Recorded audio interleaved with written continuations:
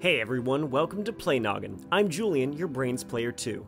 Today we're paying a visit to one of our oldest and dearest friends to better understand how he does the incredible things he does.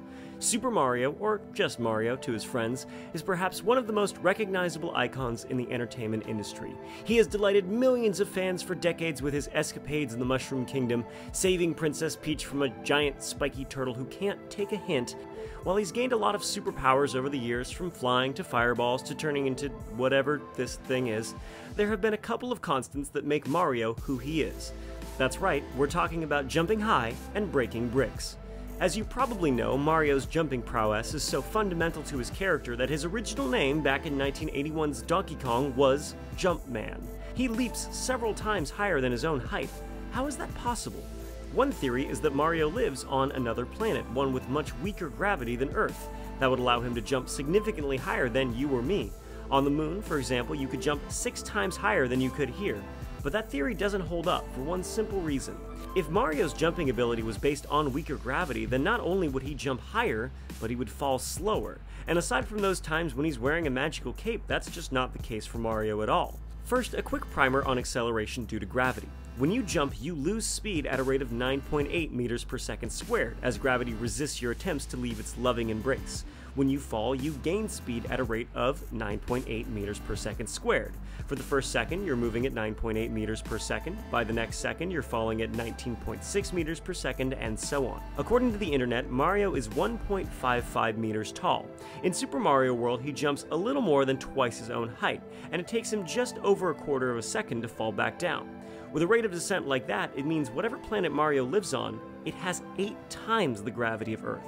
So, to jump that high, Mario must be some sort of alien with monstrously powerful legs.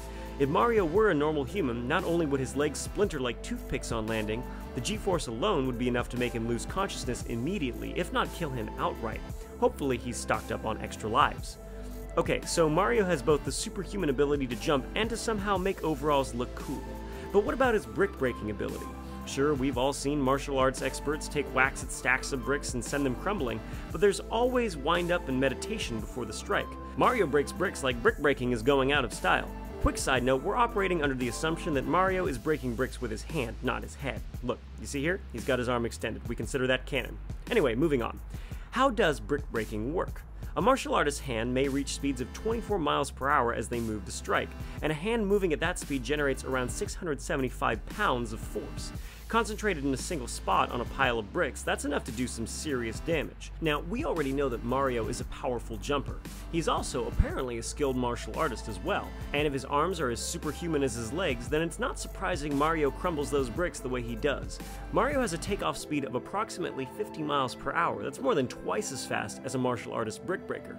And even though he's stopped moving upwards at the height of his jump, he can still throw a fist up and crumble some blocks. So what about his hand? Why doesn't it shatter with the force of so many brick punches? As it turns out, bone is pretty dang strong. A cubic inch of bone can handle about 19,000 pounds of weight, which is 4 times more than concrete can handle. Not only that, but your muscle and tendons work hard to provide cushioning for your bones and to dispense the force being exerted on them. That means if you can buy the idea that Mario is a superhuman jumping machine capable of withstanding G-forces 8 times that of Earth, then it's not a stretch to believe he's a bona fide brick-wrecking machine too. Now, none of this explains why Princess Peach can float, but that's a question for someone else to tackle.